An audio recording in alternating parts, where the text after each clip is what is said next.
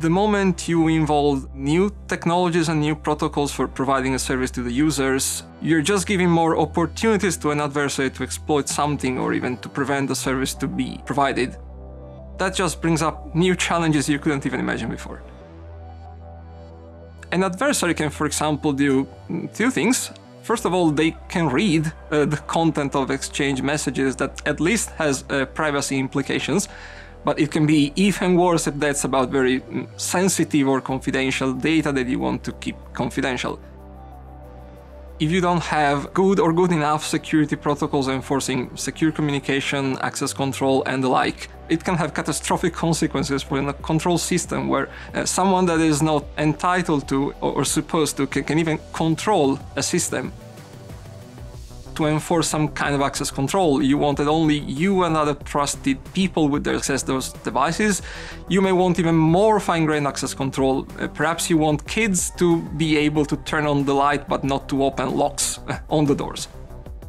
So you really want to build solutions and protocols that are specialized for a certain goal, but at the same time fulfill those properties. You really want that the messages that the devices exchange between themselves are confidential and intact. My research in cybersecurity is specifically on security protocols. It is an attempt to apply traditional, but on the other hand, pretty new concepts for securing the Internet of Things in particular. You need something also affordable for these constrained devices. RISE has a big role in all this, and it is very committed in cybersecurity.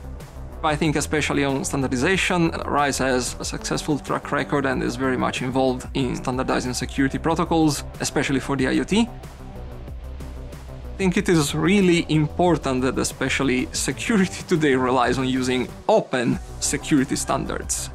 That ensures consensus and in turn ensures interoperability between different vendors using that same solution.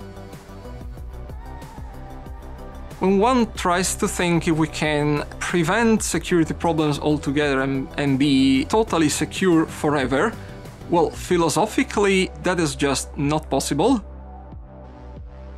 That's okay, because practically we can provide good enough practical security. This is getting more and more difficult and challenging as time goes on, but it is practically possible, and I think it is very important to rely on open standards for that.